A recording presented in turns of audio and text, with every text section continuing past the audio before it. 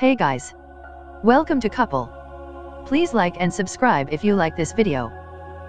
Seagram's liquor heiress Claire Bronfman wept in court Friday as family members signed on to pay her whopping $100 million bond, so she can stay out of jail while awaiting trial for her role in an upstate sex slave cult.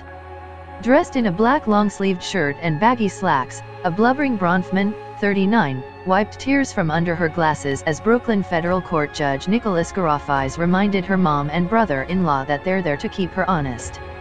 "I think she knows the responsibility as well," said Basit Igtet, a Libyan entrepreneur who is married to Bronfman's sister, Sarah. "She appreciates what we have taken on for her."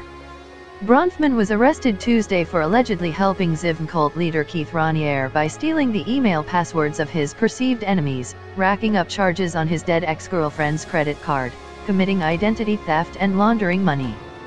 Garofis set the sky-high bond and ordered Bronfman to be kept on home detention with an ankle monitor after prosecutors argued the wealthy scion is worth roughly $200 million, owns an island in Fiji and has access to a private jet. Her sister Sarah, a former devout NXIVM member herself, was supposed to co-sign the bond, but couldn't travel on short notice from her home in France because she's nursing a new child, so Igtet came instead, defense attorney Susan Neschels said. Their relationship has been strained, but he is married to Miss Bronfman's sister and is committed to her, said Neschels.